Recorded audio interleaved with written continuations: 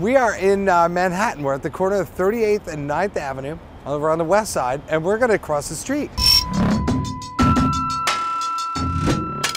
So sometimes there's a tone or a click or a chirp or some kind of thing to indicate that it's gonna be safe for me to cross the street.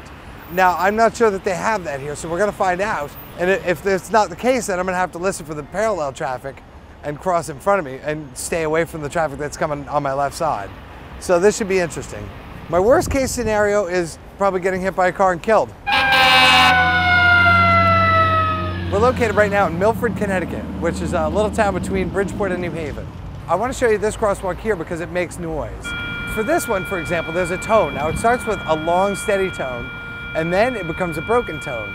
And for the remainder of the walk, I don't have to listen to the traffic coming the other way. I can just listen for the tone, and it's right there.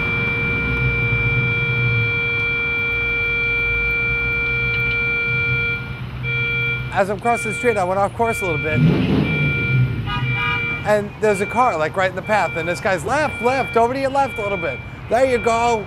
Okay, straight ahead. And I'm like, I can hear your car. You're not in a Prius. He was trying to help, so I can't begrudge the guy, right?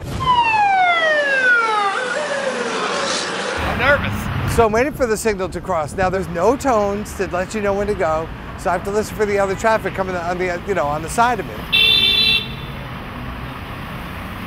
And if I can't hear that, I've missed my turn. You know, all the different noise around. I mean, I'm hearing cars go right behind me as I'm crossing. I mean, would it kill anybody to put a tone or tweets or something that would sort of signify or indicate that it's time to walk? It's just a speaker.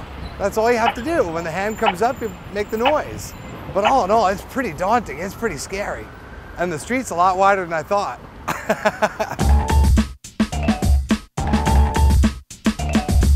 You know, I suppose I could ask for help if I was that nervous about it, but probably more fun this way. Imagine if I asked for help, who's gonna watch this video?